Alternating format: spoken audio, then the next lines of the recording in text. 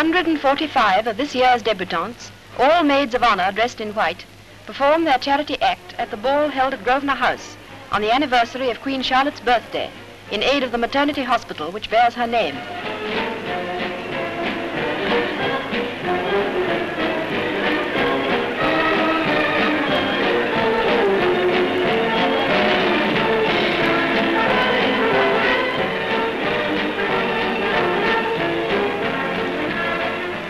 Princess Arthur of Connaught, on the right, great-great-granddaughter of Queen Charlotte, is present to cut the huge confection.